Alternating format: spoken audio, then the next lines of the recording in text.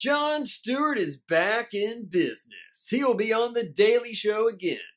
Why? Well, obviously, to stop Donald Trump from destroying democracy. Well, that's just a right-wing conspiracy, clearly. Except the article states, he's only going to be on Mondays until the election.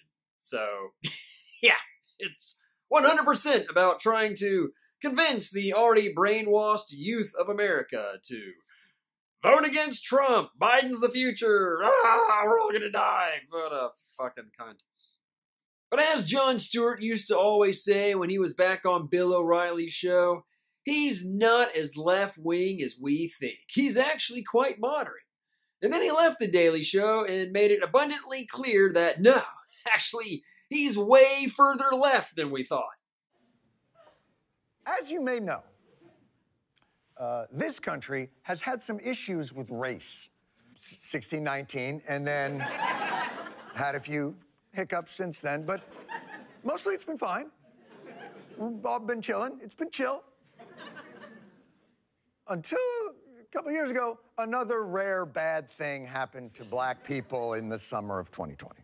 The thing that kills African people in America is not what white people say, but what they do. Their policies, their actions. See, white people are pretending that this problem is new, and we're just hearing about it now because we love to discover stuff that's already existed. Well, interesting. I mean, according to statistics, blacks are dying because, they're getting killed by other blacks. But you're going to go with, no. It's white people's policies that are destroying the lives of black people. Which is interesting, because all these large cities with black people dying every day, the cities are run by blacks. In the mayor's office, and the city council. So, how are these policies white people's faults?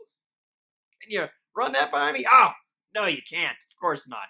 You leave that part out, conveniently. If you actually did your homework there, Jonathan, you'd notice that the thing that is destroying black people's lives is policies.